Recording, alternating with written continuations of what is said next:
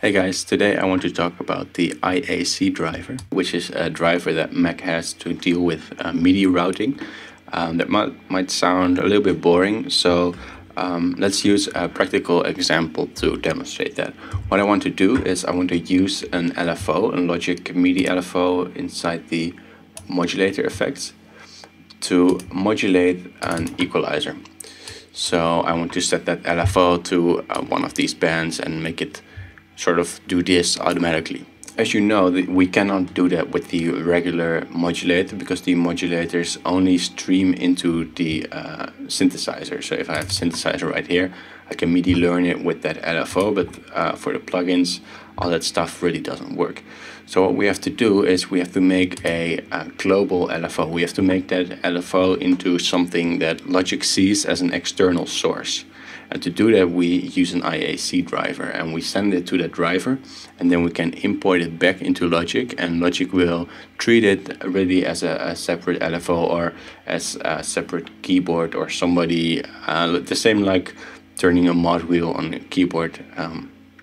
That's how it will sort of see that LFO, just as MIDI messages. So the first step we need to do is we set up a new external MIDI track, and we select use external instrument plugin. And then we get this right here, and I'll drag it down a little bit. And I have some other track right here that basically does the same because this is my template, but I want to start fresh for this one. And now we open our MIDI effects right here. Let's choose a modulator and let's choose an LFO, and I'll set it to a new channel that I haven't used. And we can close that for now. And then we open the external instrument plugin. And this right now says nothing. MIDI destination is nothing, MIDI channel is nothing, input is nothing. So this is gonna do nothing. The first step we need to do is we need to visit our IAC driver. And this one is located in our audio MIDI setup. And if you don't have that in your dock like me, you can go to the applications and you can go to utilities, and there will be the audio MIDI setup. And if you only see this audio window, you just have to go to window and then you click show MIDI window. And right now I already have a new configuration here. You can see live, but normally it will probably be on untitled, and it will just be your plain settings. So we're gonna work with this for right now, and this here is your IAC driver, and if I double click it, I can make new ports, I can rename it, and this is what I already did for my other setup. So if I go to that one, you can see that I've named the IAC driver, and you can see that I have some buses set up. So let's open a new bus here, a new port I should say, and to do that we click the plus icon, and it will give us a bus right there, which we can double click and then rename tutorial bus. And this is the same like an aux would work in Logic. It's just a place that you can send stuff to, and that's exactly what we want. So we have that. We can close this window, and now if I go to that same external instrument plugin, I should see my bus as a destination there. IAC driver, your tutorial bus. That's the one we want. So we select that, and then we can select a channel. We have up to 16 MIDI channels.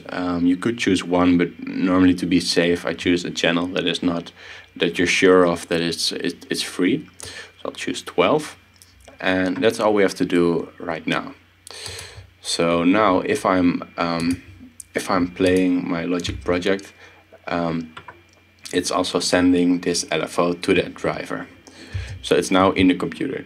So the next step is we need to get it back into Logic again. And to do that, we have to visit our MIDI environment.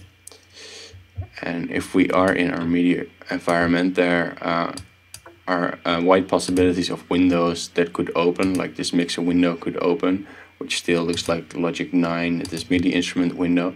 But you have to be at the clicks and port layers. And for me, I already made a custom setup right here. So the clicks and ports layer, I called this setup. But you need to have this device right here on the left side, which is called the physical input. And if you don't see it anywhere, you can go to new and then physical input somewhere here. There it is. And this physical input, you can only have one of these in your environment, and this is all the inputs that get into Logic. Whenever you have a MIDI keyboard and it's not working, it's probably because it's not connected to the sequencer right here. So I have all this stuff right here, which I made. I'm gonna explain that some other day. You only need these two, the sequencer input and the physical input. So physical input is from the computer to Logic, and sequencer input is from the environment into the sequencer, which is just your main window that you normally work in.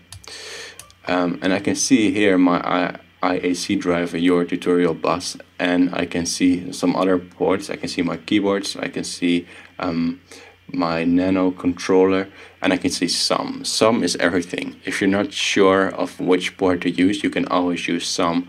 But keep in mind that it will send all signals, so you might have overlapping MIDI messages and stuff like that. So to be safe, I'm gonna choose just your bus, and I'm gonna plug it. I'm gonna drag a cable and I plug it into the sequencer input. So now let's try to play Logic,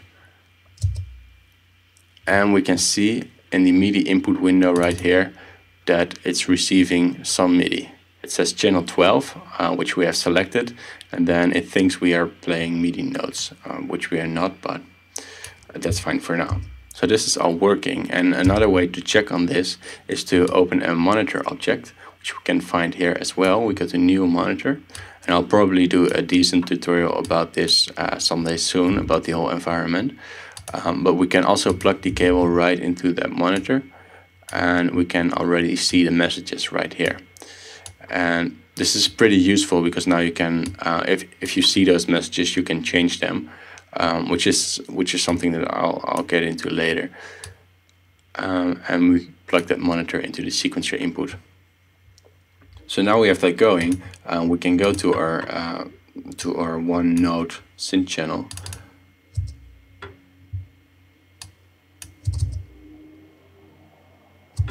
And since this is just sending regular MIDI, we can now just MIDI learn, pressing Command L.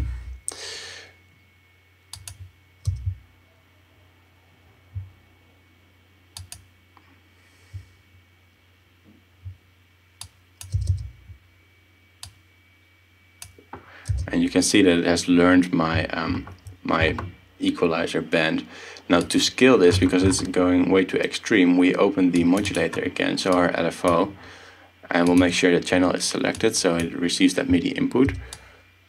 And we can offset it, and we can set the output level a bit lower. So we have very precise control here over our band.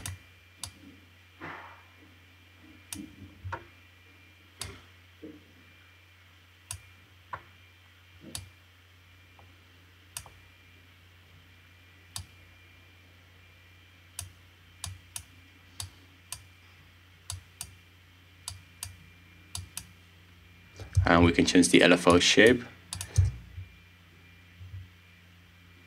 We can sync it, of course.